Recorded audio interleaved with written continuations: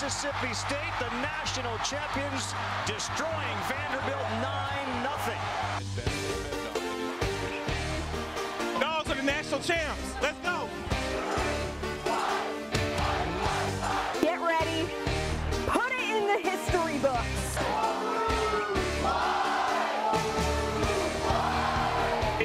Waiting for their chance, waiting to get their national title.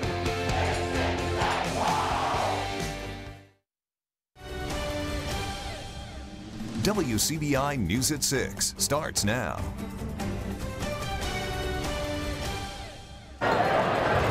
Good evening, everyone, and welcome to Dudy Noble Field. We are live from the left field lofts with our many thanks to our gracious hosts this evening from Taste, Craig and Michelle Fance. Courtney, Rob, and I are here. We've been here since 5 o'clock, and really this atmosphere is electric right now, isn't it, Courtney? Yes, you can hear those cowbells clanging away. Everybody is so excited and getting ready for that championship Mississippi State baseball team to arrive right here. The parade just arriving actually to Dudy Noble Field. That celebration I just mentioned, expected to get started right at 6:15. That's exactly right. We saw the fire truck, as a matter of fact, pull in a few moments ago. Flashing lights and all. Yeah, and everybody was getting excited. They haven't quite gotten out onto the field just yet. Yeah, well, everyone is filing into Dudy Noble Field as they are getting ready to, again, celebrate this Mississippi State baseball team.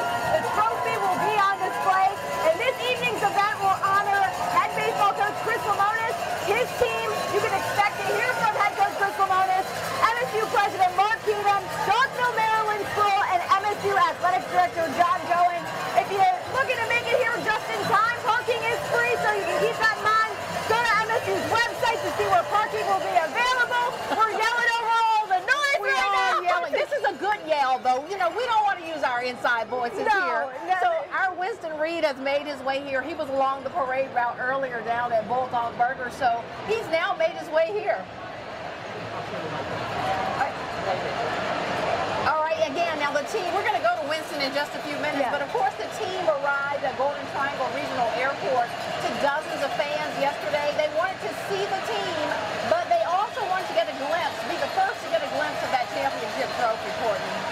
We talked to a few of those fans as they waited, and they all said this has been a long time coming.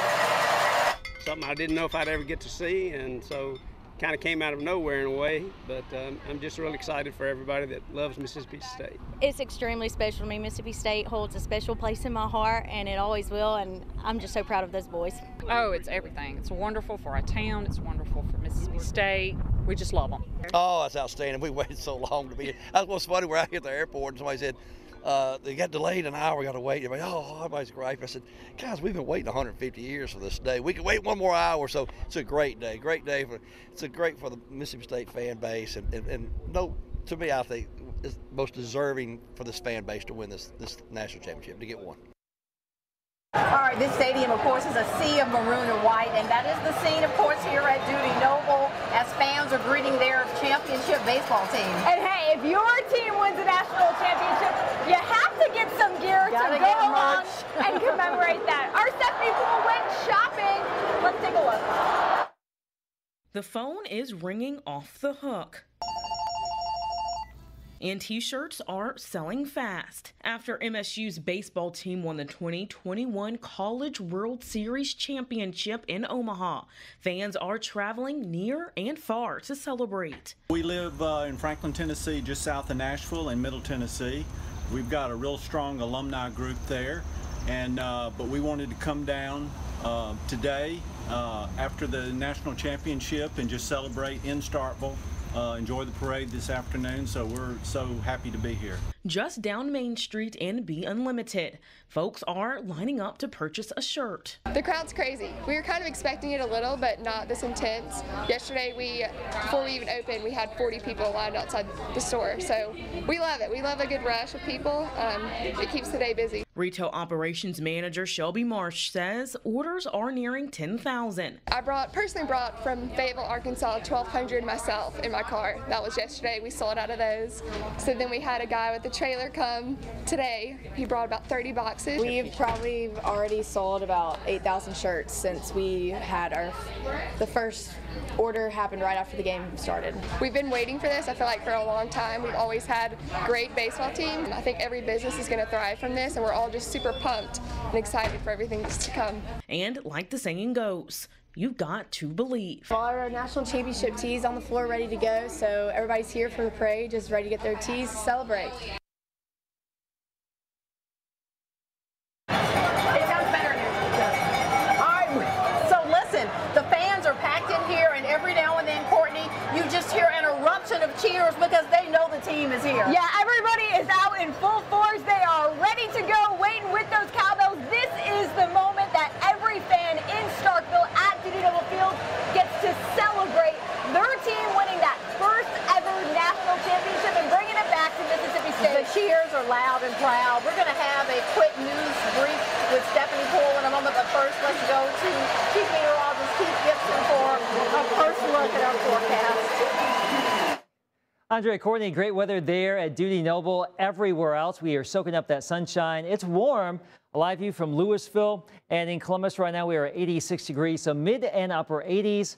The humidity, though, is gradually going to lower later on this evening and tonight. We are pushing the rain to the south, but there are a few more blips out there. Can't rule out a sprinkle this evening, but the big story, drier air coming in with those northerly winds now, and that is going to set up a great 4th of July weekend. This evening, after the sun goes down, we're in the 70s, overnight lows down into the 60s, quite comfortable. More details on that forecast in just a few minutes. That's right, and there is plenty to celebrate between the MSU Oma Dogs and the 4th of July. However, if you're planning on celebrating with fireworks, you might have to look a little harder. WCBI's Holly Emery has more on fireworks shortage and how it's impacting Independence Day. When I see the shortages in here, they need to be coming and getting them, or there won't be any. Michael Thorne is just one of the millions of Americans hunting for fireworks. He says that having fireworks is a must when celebrating Independence Day. Good memory is just, you know, grilling out, maybe going playing on the lake, you know, shooting fireworks, the whole thing, celebrating our country's independence. However, this year, firework retailers are experiencing a shortage of their regular supply of fireworks. Candy Neighbors, an employee with Orbit Fireworks, says the shortage has hurt their business this year. It has put a little damper on our business. We still have a good variety of stuff to shop and get, but as far as the variety packs, there is a major shortage on it. Along with the shortage, prices on some fireworks have gone up compared to years before. I grew up, fireworks were cheap, and every Christmas, every 4th of July, we had plenty of them around. While some fireworks are more popular than others, Orbit's best sellers are the ones they are having the most trouble getting in. People love to just come in and grab the variety packs because it's got a little bit of everything, so they can just come in and go. That's one of the top sellers. The stuff is there, we just can't get it in. Now, firework retailers tell me that although there's a shortage in their big variety packs, customers can come in and individually select the fireworks to make their own variety pack. It's just a different choice to make as you come in now, to where you could come in and grab one container. Now you got to come in and grab several things, which sometimes adds up a little bit more, but hey, it's Independence Day. In Columbus, Holly Emery, WCBI News. Retailers are recommending customers to come in early tomorrow to have the most options available to them. Now let's take one more look back over at Dudy Noble Field in Starkville. All right, ladies and gentlemen, the boys are officially back. They have made their way inside the stadium. And Courtney, it's gotten loud in here. It sure has. I mean, honestly, I expected nothing less than absolute maximum decibel like we're hearing right now. We're going to just let you all soak in the scene until we go to break. We'll be back. Let's get a look at this.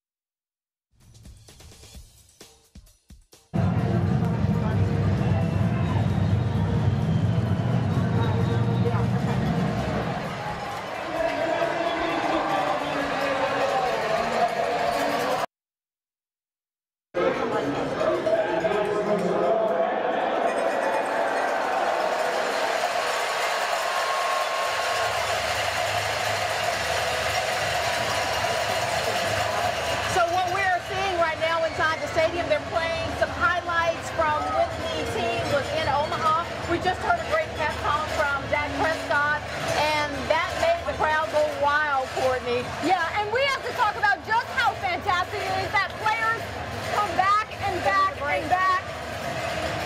I mean,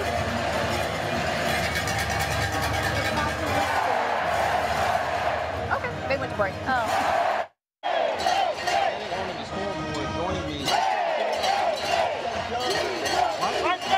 Mic check. 1, 2, 3, 4, 5. Mic check. Mic check. Testing. It is loud here. There's over 15,000 plus right here at Dudy Noble Field. The Bulldogs getting ready. Okay, I got you.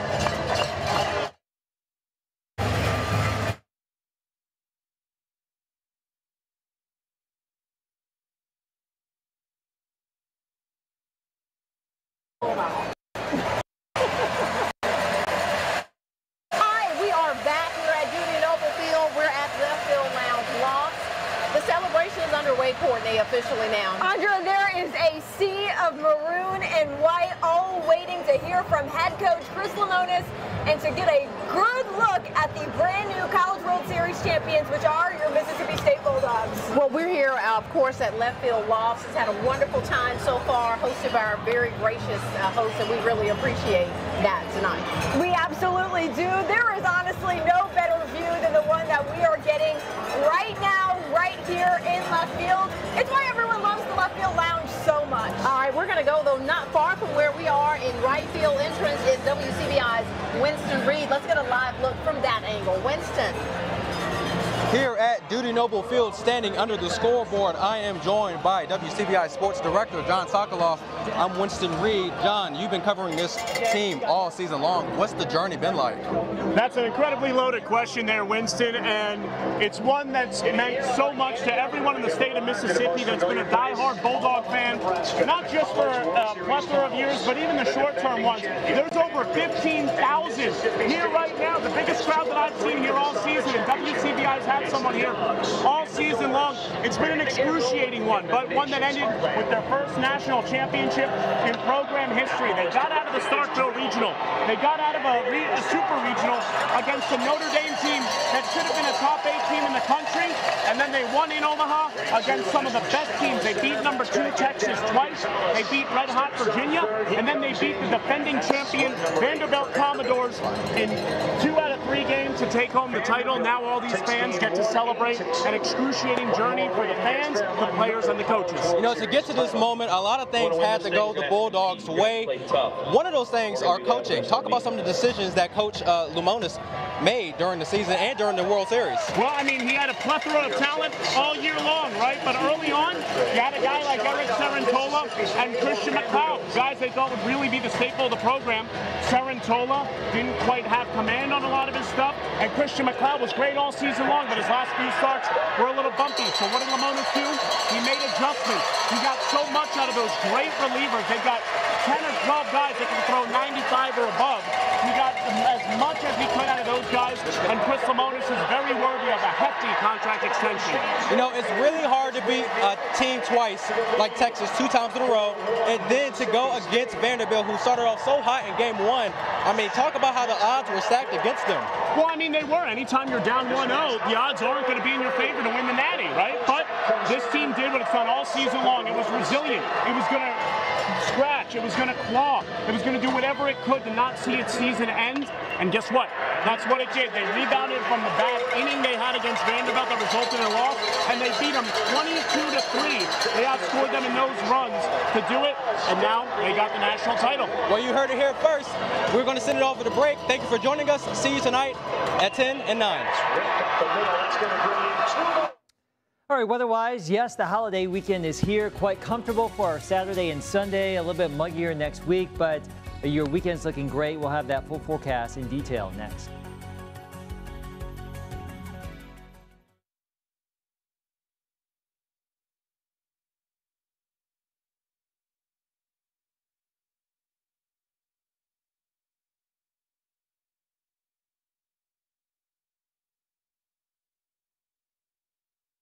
Your WCBI First Alert AccuWeather forecast with Chief Meteorologist Keith Gibson.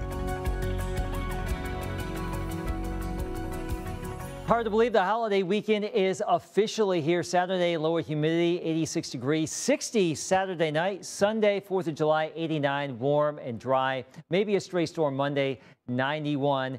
More storms after that. As we get into our evening forecast, you can see great weather across our region, our Alpha Insurance camera network. A few friendly clouds still dancing in the air. And there actually are a few isolated sprinkles and light showers across the region. Let's zoom on in over here in the Pickens County.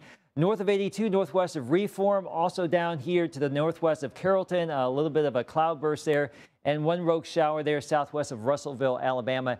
That's it. Here's the big picture across the area. We had more numerous showers and storms earlier today, but a cold front moved on through and just some remnants of some moisture across our region right now as we check out our forecast. And of course, we got to keep an eye there at Dudy Noble. Of course, big happenings there in Starkville. We'll get you back there in just a split second. But high pressure for us coming on in from the north that will really clear things out for our weekend.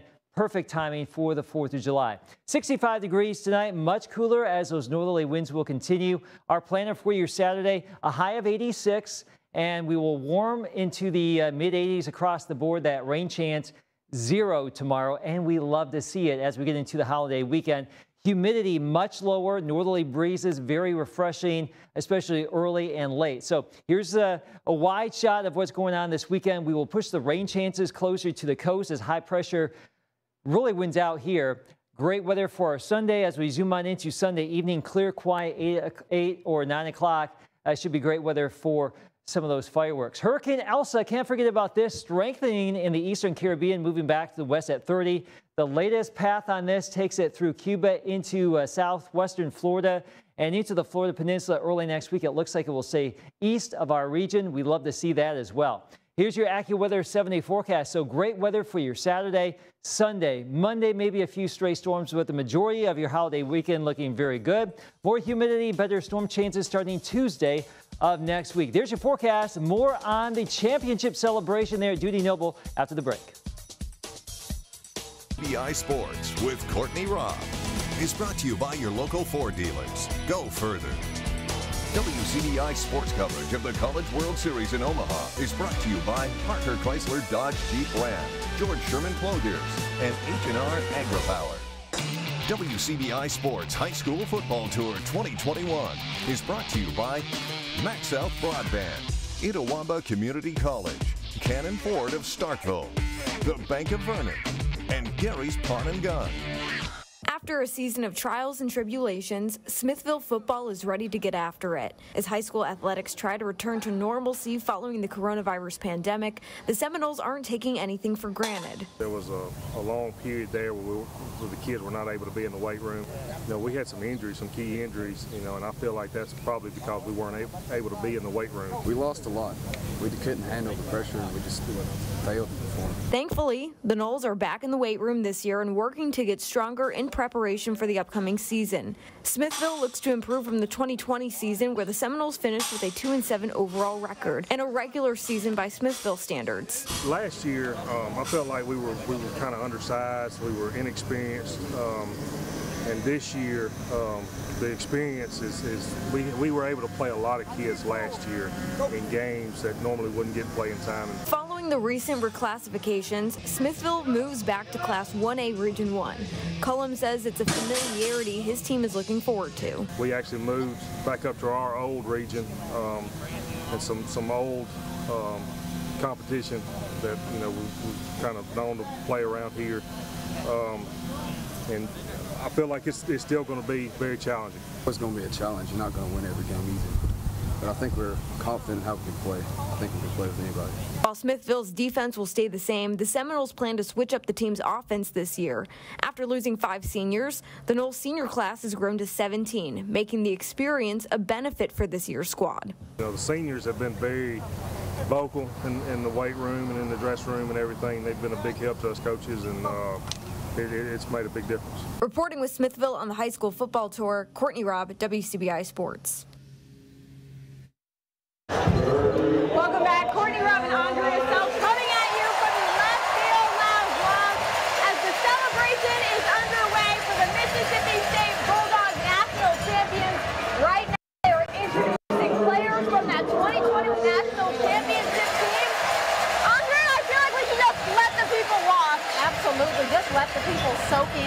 team. This is just phenomenal.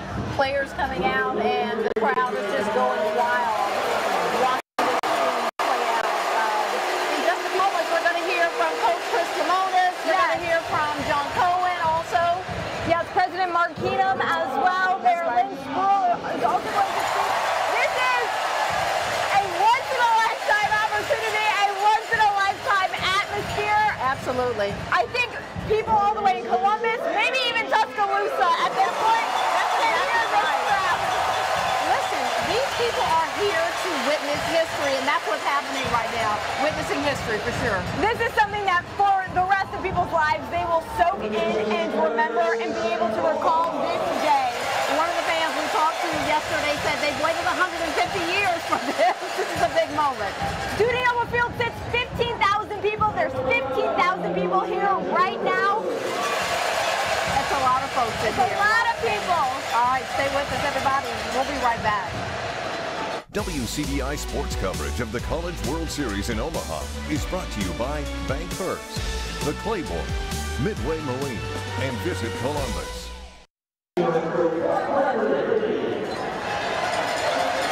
All right, well, Courtney, the championship trophy just arrived into the stadium. So that was the cheer we just heard. And it looked absolutely beautiful. It was shining like it was sun in the sky, Andrea. Absolutely. All the players are in, and the speeches have begun. So in a moment, we're going to hear from MSU President Dr. Mark Keenum and just a host of other speakers. And I suspect when those players get to the podium to start talking, the crowd was really going to go wild just to show their appreciation to this team.